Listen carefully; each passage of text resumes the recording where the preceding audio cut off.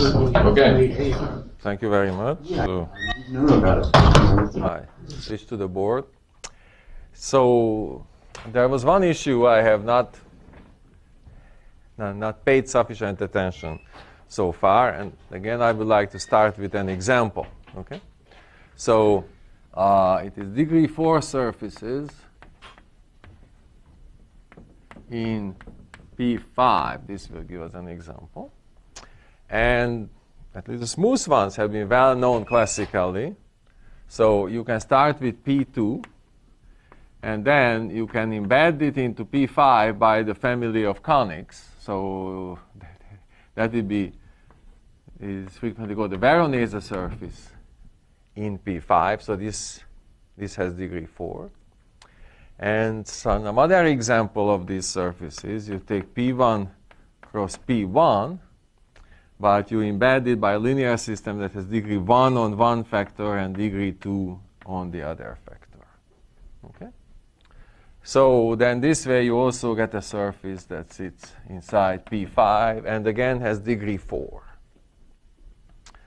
And now I'm interested in what are the hyperplane sections of it. Well, if you look at the hyperplane section of it, that will be just a conic. So then this V contains, well, a degree 4 rational curve in P4. So it's sort of C4. It's a degree 4 rational normal curve in P4. That's sort of the smallest degree that a curve can be that actually sort of spans C4. And then if you look at the hyperplane section there, it's again a section of a linear system, and one of the projections shows that it's again a rational curve, and it's again degree 4. So that means this surface S, this also contains this C4 as one of its hyperplane sections. And now, actually, one of the deformations I wrote down before, it tells you that any surface, it can be deformed to a cone over its hyperplane section. Yeah? So if you think about that something sits inside, say P5 in this case, and then you intersect it with this P4, and you imagine that maybe this is the coordinate x0 equals 0, and then you, I think, start the deformation with x0, x5 maps to t times x0, it's an x1, and it's an x5, so it's an identity here, but in the limit t equals 0, the limit just becomes the cone over this intersection. Okay? And so that means that there are these two deformations. So there is this V, and this forms to just the cone over this C4, and this S is also deforms to a cone over C4. So you can write down one of these families of surfaces where this sits over a special point and over general points. You get just copies of these. And then you can do the same thing here. Now you see the two sides here, they are smooth. Now, what kind of singularities that surface has? Well, it's a cone, it has only one singularity. And the singularity is exactly when you take C4 and you quotient it out by the action that sends x to nope. There are several things wrong with this. First of all, is dimension. Okay, so it's C2, and you send xy to ix and iy. Okay, and so it's that order. There are 4 groups, and then this was one of the example. So I told you that quotient singularities, we like them. So that means that it's a singularity that's allowed. And now, what is the basic invariant we have for various surfaces? Well, we have the self-intersection of the canonical class. And of course, if you compute kv squared, that is the same as k p2 squared, and that will be 9. And if you compute ks squared, that is just k p1 cross p1 squared, and that is 8. Okay. So now you may entertain yourself by computing that the self-intersection of this cone squared, this is also 9. Okay. And so now, since our basic invariant was the self-intersection of the canonical class, then it seemed that sort of this deformation is okay. We are reasonably happy with it. I mean, as far as the self-intersection is concerned. But this side is a bad deformation somehow. And so that means this should be disallowed. Okay?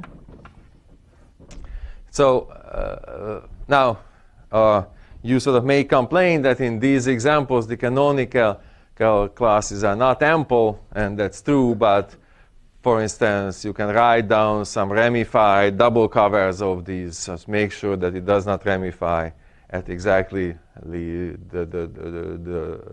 vertex, and you get some similar examples where all the canonical classes are ample, and the self-intersection of the canonical class is constant here, and the self-intersection of the canonical class jump here. If it's a double cover, there will be a jump of 2 all together. Okay, so that means that somehow we have to understand sort of which are the good deformations on the left-hand side and which are the bad deformations they sit on the right-hand side. Okay, and now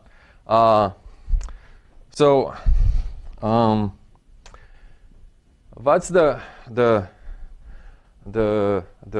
property that comes into sort of action here? Well, and so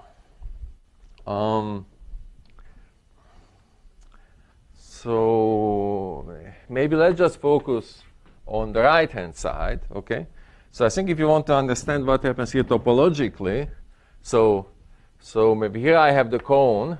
Okay, and then here in the general fiber I have this. Okay, and now let's write down some representatives of the canonical class. So yeah, I think that the easiest to do the canonical class can be represented by sort of 2 lines in one direction. If you think about it as P1 cross P1, then it's this. Okay. Now, what happens under degeneration? So maybe I shouldn't have made this completely symmetrical, because you see that in our embedding, maybe this direction, the line are actual lines in P5, but in this direction they become conics. Okay, so that means when they degenerate, of course, the lines degenerate to lines, but the other is the conic, they degenerate to a pair of lines.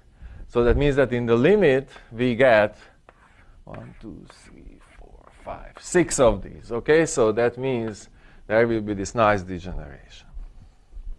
And now, if you want to understand topologically, the problem is that so here I have something smooth. So that means that the second homology class, you can really think about it as a second cohomology class. And also here, well, there's a quotient singularity that at least with rational coefficients, you can think about homology class of this 6 line as a cohomology class. But on the total space, there is no second cohomology class which restricts to this one here and this one here. Okay, and so the fiber-wise, you can represent the homology class as a cohomology class, but you cannot do this over the total space. Yeah? Now, if you could do this over the total space, then of course the intersection number, self-intersection number is just constant. Yeah. Because then there's a class on the total space, and the square of this the intersected with this homology class, and that's invariant under their deformation. So there is a basic topological obstruction here that we need to understand. Okay, and so now then let's see. So maybe the theorem which for surfaces goes back to myself and Shepard-Barron. baron, and then the general case that was done sort of more recently. Okay, so so let's assume that I have maybe it's over the unit disk or over a smooth curve. Actually, it's probably better if I use it over a smooth curve. So this morphism is flat and projective. And I assume that the fibers are all so stable varieties. Okay? And so that means that I know that the fibers are exactly the kind of varieties that I want. So they have this restricted class of singularities, log canonical singularities, and the canonical class is ample. And so then the first claim is that if you look at the fibers, xb, and you compute the self-intersection, that this is an upper semi-continuous function on B. And you see, like here the self-intersection, you can jump from 8 to 9. Okay? And then the second claim is that if this function is constant, well, this holds if and only if, well, there is a, well, so there is a, well, let me say, so this is not correct, right? There's a Cartier divisor. So then the canonical class of X exists as a Cartier divisor. So to be sort of more precise, a multiple of it is Cartier. So this means that it's that is the first chunk that comes out of a line bundle, joint class of a line bundle at least some multiple. Yeah. So maybe this is that sort of rational coefficient. It's a Cartier divisor. Okay. So then sort of this will be the answer. That sort of if there is sort of no numerical obstruction to what's happening, then in fact the situation is nice, that there is a Cartier divisor, well, whose restriction to every fiber naturally is just this k of xb. Okay, so that means that then we have a really nice family of divisors, and so their self-intersection is necessarily the same. Okay. Let's see, how can we prove this? Well, so for the proof, let's assume just for simplicity that sort of there is only one point in question and the fibers are in fact smooth elsewhere. Okay, and so then we have some picture like this, that there is a possibly rather bad fiber, and here then there are some nice fibers. Now, what sort of we usually try to do is to take a resolution of singularities and sort of see what happens. Okay, so then we just resolve the singularities. So then, these fibers, they stay smooth, and now here, well, so here at least the irreducible components themselves are smooth. So here the general fiber is maybe xb. Okay, the special fiber is x sub 0. Now there will be this one irreducible component which is just x0 bar, and there will be the other irreducible components. Just let me call them E. Okay. And now, well, so then maybe let's call this x, and maybe this is just x bar. Okay. Now, well, so now I know for sure that the canonical class of x bar that exists, because here I have something smooth. Okay. And so that I know that if I restrict this to the xt, that's just the canonical class of xt. Okay. And now the question is, well, what happens when I restrict it to the central fiber? Okay. And so, well, sort of the problem is that maybe I have some control over what happens over this x0 bar, but I have not much control what happens elsewhere. Okay. But sort of let's see just to see what happens. So I can look at the, so you know, I would like to restrict to x0 bar. But of course, what restricts nicely, it is not just the canonical class, but the canonical class if I add to it x0 bar. Okay? So if I look at kx0 bar, that will be just the k, that's this curly x bar, plus x0 bar, the whole thing restricted to x0 bar. Okay? And now, well, so of course, as sort of usual, there is a problem when I want to restrict something just to itself. I have to understand the normal bundle, but here I can actually rewrite it easily because I have the whole fiber, which is x0 bar plus e, and that is numerically trivial. So this whole fiber is the same as xt, which does not restrict. So that means that I can rewrite it as the k x bar minus this e is restricted to x0 bar. And so now that is better, okay?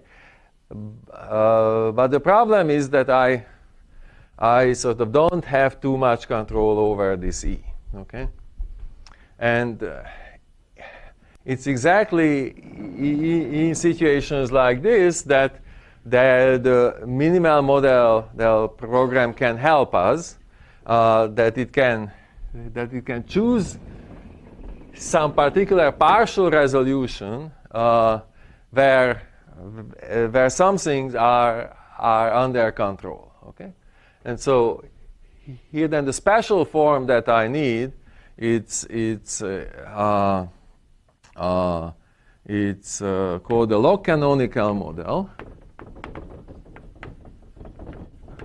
Okay, and so what I do here is I sort of, instead of trying to make this x0 bar as nice as possible, I sort of try to make sure that, I'm sorry, and so I'm just trying to make sure that this x bar and the divisor x0 bar plus e is as nice as possible. And so how nice can I make it? Well, there will be sort of two conditions that this will be log canonical. Okay, and so that's nice. I can make it actually slightly better. So technically, I will need something slightly different, but sort of that's fine. Fine, a low canonical. And now then, well, I need that. So you sort of normally, if you have some variety, you can run the minimal model program, you can achieve that the canonical class is simple. But here sometimes it's better if you interact with some other divisor, and you can achieve that the kx bar plus x0 bar plus e is, I haven't given a name to this. Okay, what should I call it? Maybe let's call this maybe f, okay. Is f ample. And so that means that it has positive, there's positive on maybe every fiber of f. Okay, let's just say this. Okay, and so let's see. Yeah. Okay, let's see now what happens. And now, yes. So then, sort of what I want to do here, that now I just can continue from here. So with this setting, this kx bar plus x0 bar plus e, okay, this restricted to x0 bar, and then minus I will have this e restricted to x0 bar. Okay. And now let's see what happens. And now, at least what I gain, that this is something that's relatively ample. So that's relatively ample. And then, well, this E actually is effective, and here this E will contain every divisor with coefficient 1. So this is all divisors, all exceptional divisors with coefficient 1. Okay, and so now then let's try to understand. Well, so of course I have this map x0 bar that comes down to x0. Okay? So, well, how can I understand the kx0 bar? So maybe this is just the map f0. It's just the f0 upper star, the kx0. And then plus here I have something that I usually denoted that is analog of the Jacobian ideal. Okay? Now, what was the definition of log canonical? The definition of log canonical was that in this I pick up at most simple poles. So that means that everything in J appears with coefficient larger or equal -1. Okay, so the log canonical condition says, well, let me just write it at J larger or equal -1. So by this I mean that every divisor appears in it with coefficient larger or equal, well, -1. Okay. And so now then this tells me that I have another formula here, that I have this is something ample minus this E restricted to x0 bar. Okay?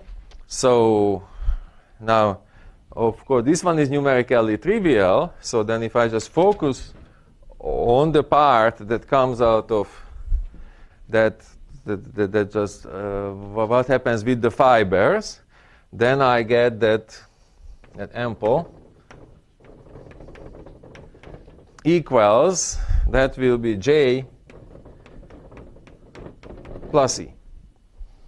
Okay, now what happens here? Well, if J is larger or equal -1, and in this E, everything appears exactly with coefficient larger or equal 1. With coefficient exactly 1. So I know that here everything appears with coefficient larger or equal 0. But this actually cannot happen. Why? Because the exceptional divisors, they have negative self-intersection. Yeah? I mean, in the most classical case, in the surface case, I know that the intersection matrix is even negative definite. And so that if I have something that's effective, then it has negative intersection with thing. It cannot be ample. Okay? So that means that this cannot happen. Well, so the only way out of it is that in fact this E is just 0, and then this J just has its negative part. Okay? So and so then the conclusion is that this E in fact has to be 0, and it's empty, which is nice. In its resolution, all these other exceptional divisors, they did not happen. Okay? So then, so here I have my original picture. Here I have this complicated x0. And now here I just have this nice x0 bar. Now this is not quite smooth, yeah? So there is some price to pay for this log canonicity, that that to start with I just started, I could resolve everything, but then if I wanted to get some ampleness, some singularities come in, but I still know that this is log canonical. Okay? And so now then I would like to compare to compare the self-intersections. Okay? So and so then what I would like to know, that if I have kx0 to the n, would like to prove that this is larger or equal this kxb. I suppose I denoted xt usually, maybe xb. kxb to the n. Okay.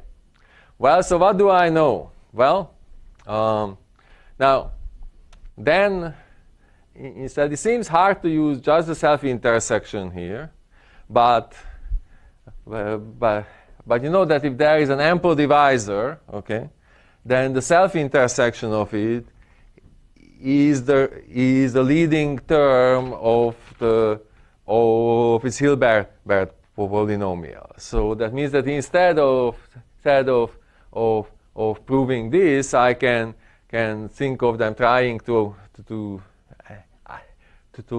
understand asymptotically that h0 of x0 is some large multiple of m kx0, and I want to prove this is larger or equal than the h0 xb m times kxb. I would like to prove this for m sufficiently large. Okay, now, and so now I can put this in because for cohomology I have upper semi-continuity m times kx0. Okay, so then this is just the normal upper semi-continuity for the cohomology. And what happens between them? Well, you see that I told you that J has to be entirely negative for this ampleness to work. And so that means that the canonical class of x0 bar, I get it by pulling back the canonical class and subtracting something. So that means I can only lose sections under this process. Okay? So that means I definitely have this and I have the inequality. Okay? And so then I have the upper semi-continuity. Now what about the second part? Well, and so it is actually, I just need to understand what happens here. So it is not hard to believe that, so you see that if I just pull back and I subtract something, but then I lose there some sections. And it's sort of not hard to show in this case, but in general it was so we sort of worked out with so it was a paper with Fulger, myself, and Lehman, and so very generally, every time you are subtracting something, you in fact decrease the self-intersection. And so you see that if you lose section, it just means that in the h0s there is a strict inequality. But here we are taking the limit essentially. And so it's not clear that if I have strict inequality here, that implies a strict inequality there. But in fact, something like this works out. Okay, so sort of this is here one part. Now, then I would also like to understand this at the level of the singularities, and there's something that I find very interesting, but I can't put all the pieces together yet. So I hope that someone can help me. Okay, so so now I would like to now do the following. That for instance, I start with one of my varieties, which let's assume it just has an isolated singularity. Okay, that log canonical, and so then the complement of this is u. Okay, and then I would like to understand the deformations of x by first describing the deformations of u, and then see when they extend to a deformation of x that has certain properties. Okay, so so if I have something u that is smooth, yeah, then the deformations, they are just all locally trivial. Okay, so if I start with something, say an open set V, okay, then so maybe if the ring of functions on some coordinate chart is just R, then on the first order deformations, the ring of functions will be just R epsilon, where I just set epsilon squared equals 0. So sort of, you imagine, try to write down the Taylor series, but you stop at step 1. Now then, so what is Kodaira and Spencer saying here? Well, so we need to understand the automorphisms of it. And then the automorphisms of it of the form are of the form R1 plus epsilon R2. You can map, yeah, so I would like to understand automorphisms that are trivial on R. So just change on the second one. So that's R1 plus epsilon times, and that says VR1 plus R2, where this V is just a derivation. So that if this corresponds to some open affine chart, say maybe just V, an algebraic variety, then this will be just a section of the tangent bundle of it, okay? And so now then, okay, then how to understand the deformations of just a smooth variety? Well, so if I have U smooth, and I look at the first order deformation, then Kodaira Spencer says that I cover it with some open affine charts, all of which have a trivial deformation. So then if I deform it, I get just the Ui epsilon. And now then what happens that over the intersection, Ui intersect Uj, I have, from restricting to Ui and from Uj, I have sort of two different way of representing this trivially, so the difference is precisely just an automorphism. And so that means that patching is done by the H0 Uij, and so then the tangent, and then that's all together. This gives you an element in the first cohomology group of U, T restricted to U. Okay, so then these are the spaces of the first order deformations. Okay, now we will be interested in okay, so let's assume now that I have a function. So f is just a function, maybe let's call it, okay, no, let's call it f. F is a function on U. And then I would like to know whether it lifts to the first order deformation.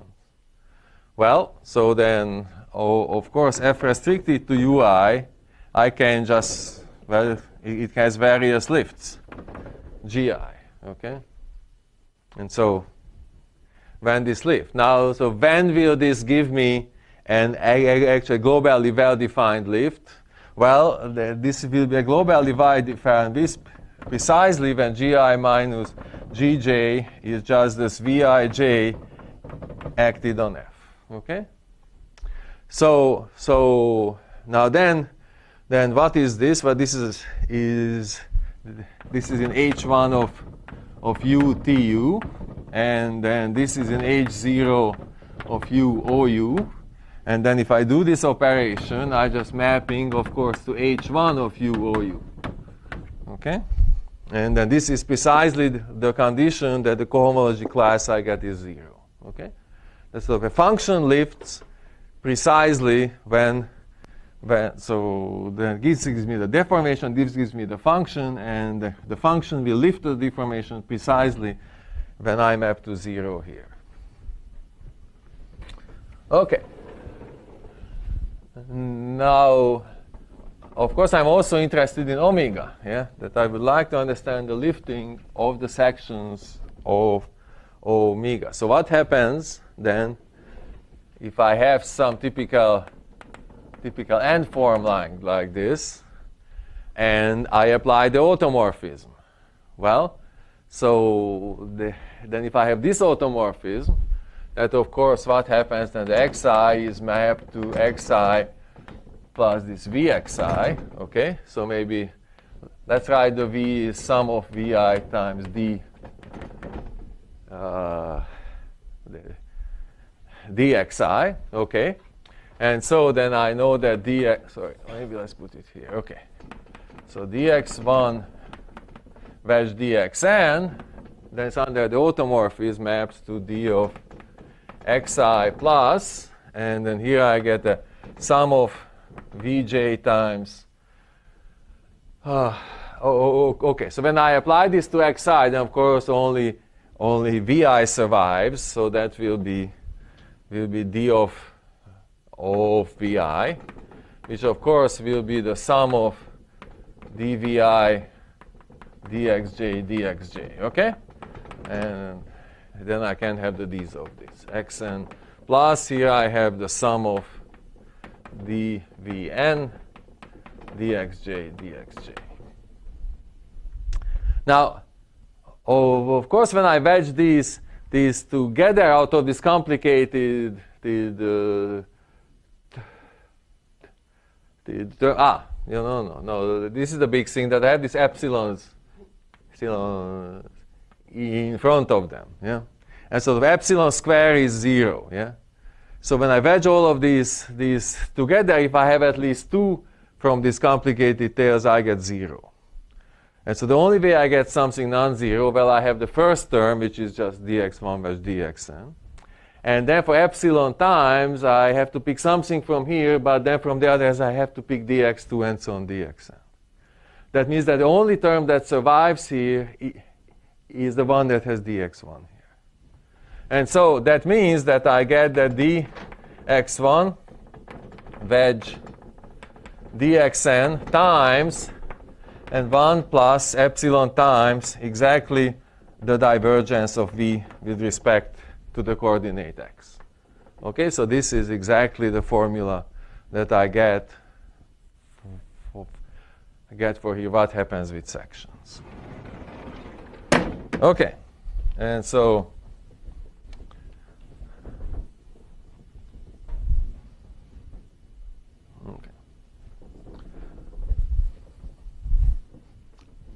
and so now then, well, so let's work locally. You see, so the one of my conditions was that, locally, my dualizing sheaf is something like trivial, or at least the power of it is trivial, okay? So that means, so if omega u to the m is trivial, so then I can take a section of it, omega u to the m, and then I can look at sort of when this section lifts, okay? And so now then the answer to this is, well, exactly when sort of this object, well, so and if I apply this to where the patch is, then you see the gradient with respect to sigma, then the Vij, sorry, not gradient, the divergence with respect to sigma, the Vij's, then still gives me a class of H1 of U and OU, okay?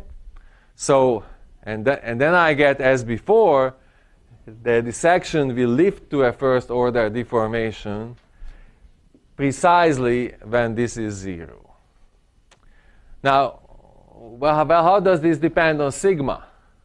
So, of course, instead of sigma, I could have chosen a function times sigma and over 0, where 0 function. And so then what happens there? Then you see that here, so here I would have to put in an s, and then here I would have an s plus epsilon times v of s, okay? And so then if you chase through these formulas, then you can get this s here, and then what I have to add to it, that is this epsilon times the v of s mod s. So there is this extra term comes in. And so then this means that here then this divergence, I have to change it to V of, sorry, so to the Vij of S mod S plus the gradient with respect to sigma Vij. Okay. But you see what I have here. But here I have a function.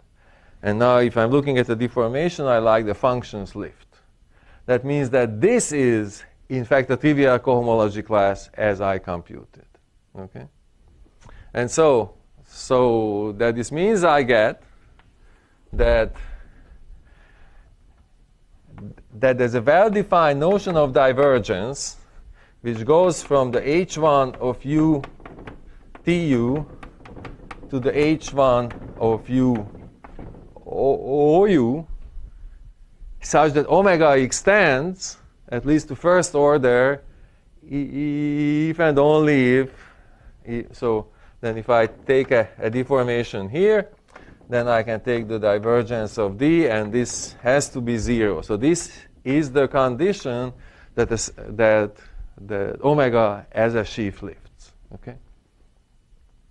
Now, so I hope that this computation and my previous work can be united, because of course when you hear divergence 0, that exactly means that the vector field does not change the local volumes. Yeah, that is local volume preserving.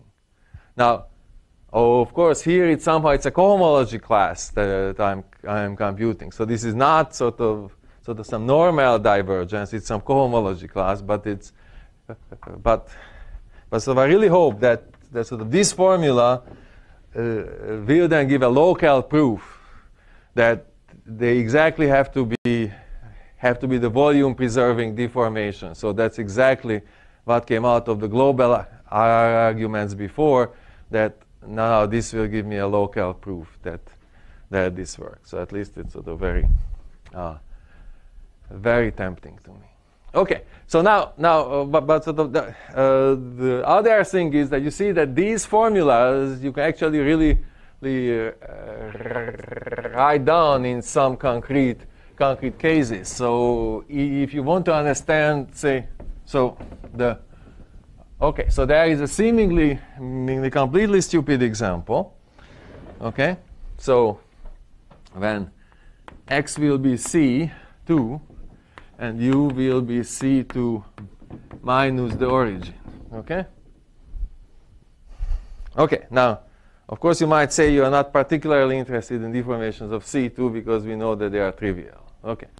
But, so what's the deformation theory of U here? Well, so then the first computation is that H1 of U OU, and this has sort of a basis is 1 over x to the I, y to the j, where ij larger or equal 1. Okay? So that means H1 is infinite dimensional. That's already nice.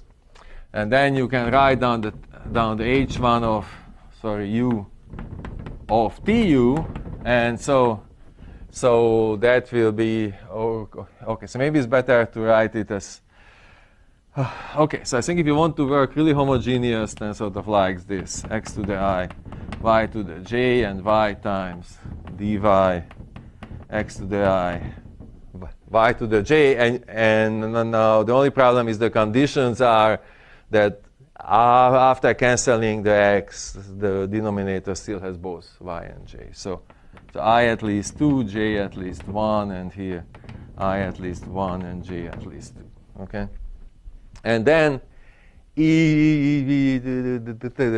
you use these coordinates, okay, then this divergence is just the usual divergence in the standard coordinate. So we just get the usual divergence. Okay, and so that means you can really compute very explicitly what's going on. Now, of course, again I say that you see maybe you are sort of not particularly interested in this. But now let's see what happens if I have just some quotient singularity, and let's assume, just for simplicity, for computational, that I act with some cyclic group, and with something like xy goes to maybe x epsilon to the I times y, where epsilon is a primitive mth root of unity. Okay. Now the point is that if the map that comes from C2 to here, well, that's a complicated map because that ramifies at the origin. But the map from U to U mod mu m, that is an unramified map. Okay, and so that means that the functions here are just the invariant functions. Well, that's okay before. But more importantly, that the tangent space, nothing happens there. The H1 of the tangent space, it is just the invariant part of it. So that means you can run these formulas to understand the deformation spaces of these quotient singularities. Any given case, it's very easy to write down by hand completely what happens. So there are some explicit formulas. They tend to be a little bit messy because there are some kind of coincidences sort of here and there. But it means you can really completely understand what happens, at least with first order deformations of quotient singularities. And so at least some old conjectures were laid to rest by these examples. So this is a joint work with Klaus Altmann.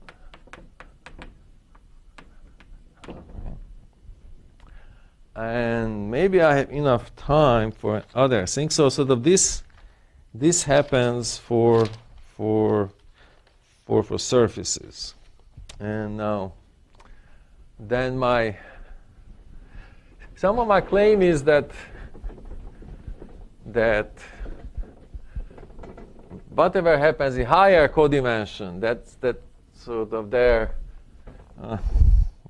things are actually much easier. Let's see.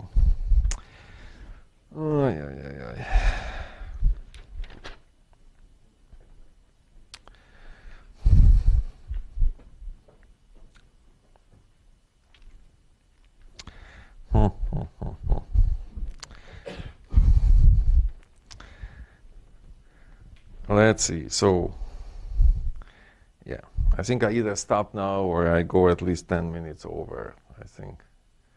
And so if people want to sleep for 10 minutes, for 20 minutes, that may be good, but.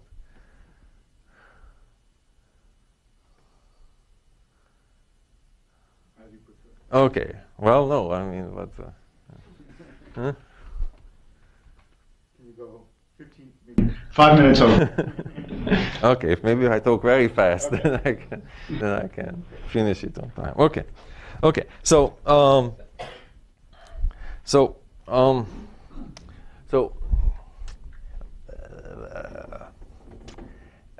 what is the sheaf theoretic problem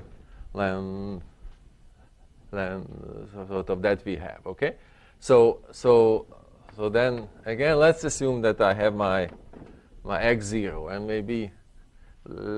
And so then here I have this x, and here I have this special fiber x0, and so you see the problem was that, for instance, I know that omega x0 to the m is locally free, and I know that omega xt to the m is also locally free, but somehow they don't want to glue together into a nice locally free family.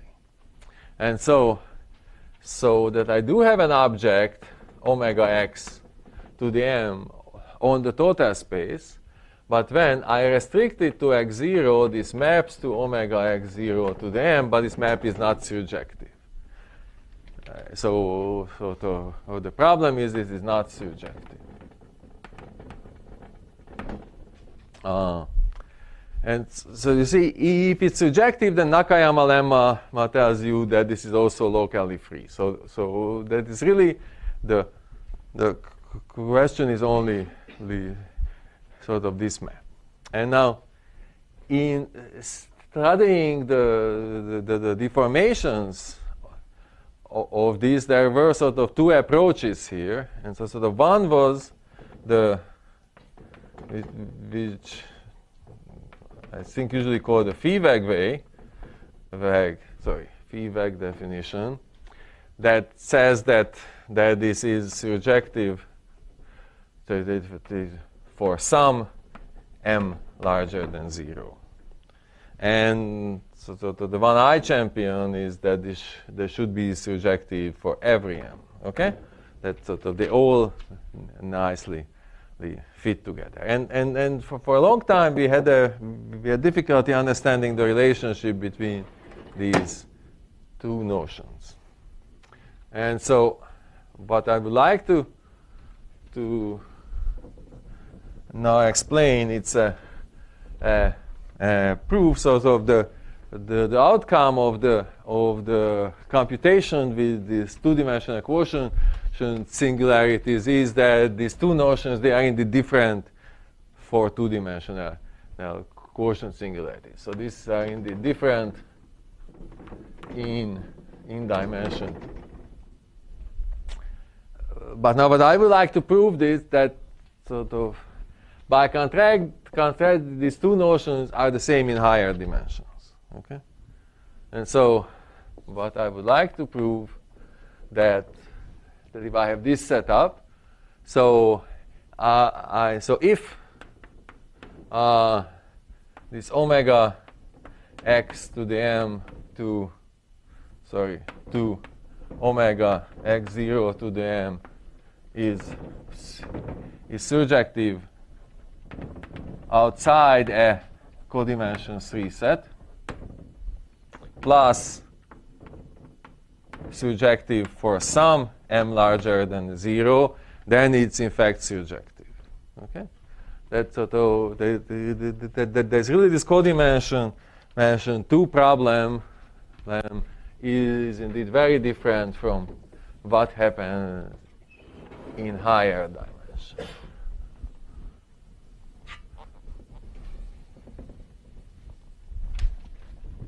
Okay, so well, in sort of general, I can sort of start with, so don't need omega. I can sort of start with sort of any L. So this omega, it can be replaced by some any L for now, and then at the end I have to switch back to omega, but you will see where it comes from. So that if I have this x, and I know that this L to the m is locally free. Okay, it is very easy, the reduction, to assume that this L to the m is ample. So that means I can assume it has a nice global section, and then I can take the mth root out of it. So then this x will be replaced by something y, which is just an m-sheeted covering of this that ramifies along this section. And then the main thing that I need, that's easy to compute, that if you look at the pi lower tower of the structure sheaf of y, that will be sum from 0 to m minus 1 in L to the minus I. Okay, so that's just a very easy the computation. And now I would like to understand here what happens with y. Okay, so somehow I would like to understand how the cohomology of the structure sheaf here changes. And there is this very nice argument here. So now here I have this y0, okay? And so then I'm hoping to prove that if you look at the hi of y0, this OY0. And then maybe let's take an infinitesimal thickening of it. Okay, so that means that hi y may be so to thicken to order r. Okay, O yr, and then there's a natural map here, and you see the general cohomology and base change theorem says, I think maybe here this is the Grothendieck version, that sort of that if I vary the fibers, that these are locally constant if and only if sort of these maps are all surjective. Okay, so then I just need to understand this. So now, well, of course, I can look at here cohomology with coefficient c. Okay. Well, I mean, any constant function is holomorphic, so I have natural maps here. And now you see, as far as the constant sheaf is concerned, that does not see the nilpotence. Okay, so that these two are the same.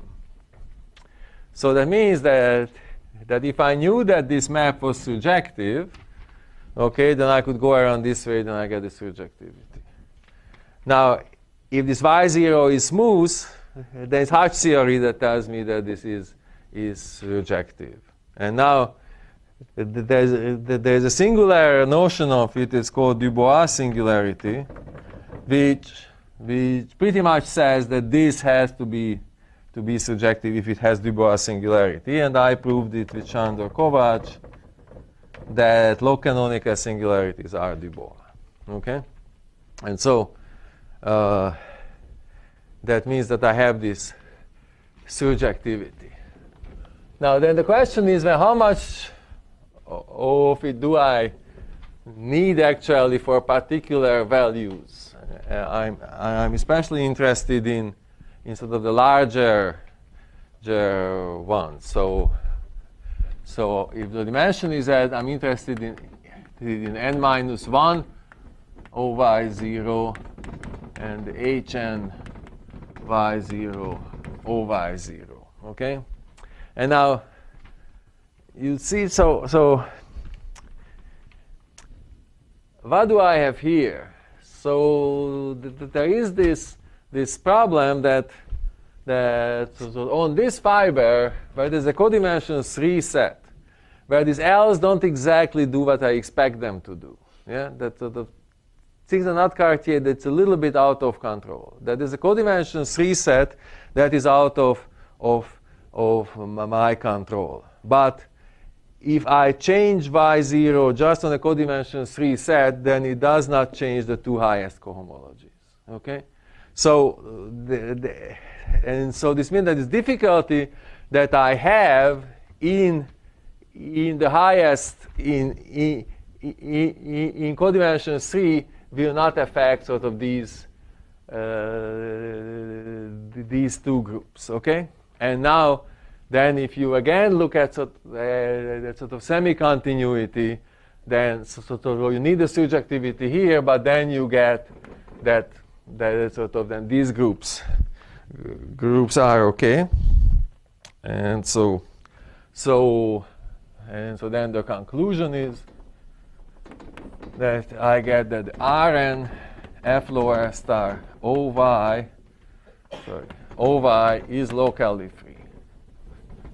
Okay, so this is the nicest thing that can happen.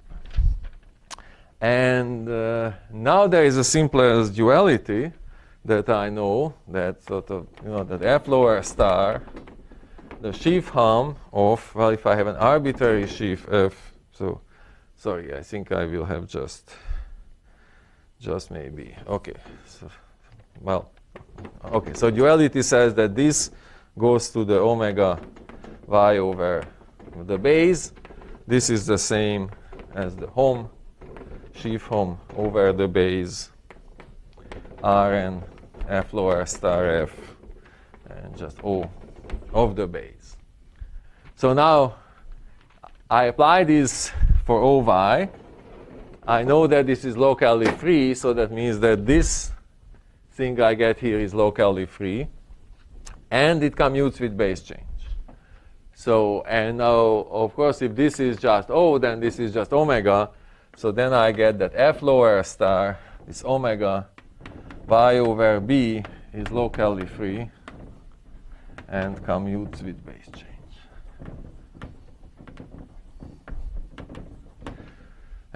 But now, what will this be? Well, so you see that the push forward of OY of this, so then you see that the push forward of omega y, so maybe probably I should do it over the base.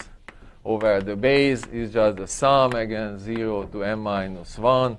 That will be that omega x over the base tensor with L to the I, and here I need a double dual of these tensor products. Okay, so, but you see the fact that this map, that I have surjective, it exactly means that these sheaves commute with base change. Okay, so that means that I get all of these sheaves. I can use it for larger and larger m's. Then all of these sheaves commute with base change. And so now you see that if I work with an arbitrary L, then it's interesting that I needed that L to the m is locally free for some m, and then instead of getting some information about the powers of L, I get some information about omega x tensor, so the powers of L. But if L is in fact omega, then it gives me information about all the powers of omega. Okay, so I still don't know why this doesn't work for arbitrary L. Whether you just need to write down the duality differently, but okay, it's only 2 and there. It's only 3 minutes. Okay, thank you.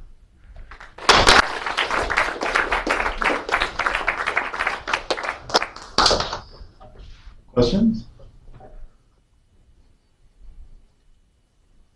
This technique you described for computing deformations of quotient singularities? Yes. Can it be applied to other cones? And so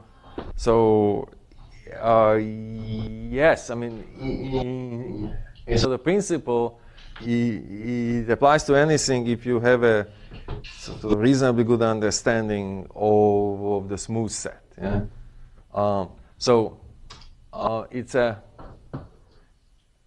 It's sort of, so maybe you have to be lucky, but you see, so for C2 minus the origin, it has an infinite dimensional deformation space. And so you would think that this is just bad because you got too much. But the coordinates are so nice there that at the end everything becomes simpler in that infinite dimensional space. So that's the nice. Before that, I tried to work in the finite dimensional deformation space of the quotient singularity itself, and that doesn't seem to have such nice coordinates. I always got lost. And it was Klaus Altmann who told me that I should work in this infinite dimensional space, and then some of things actually work out much better. But if you have some similarly good understanding of this open set, then I think these computations really might be simpler.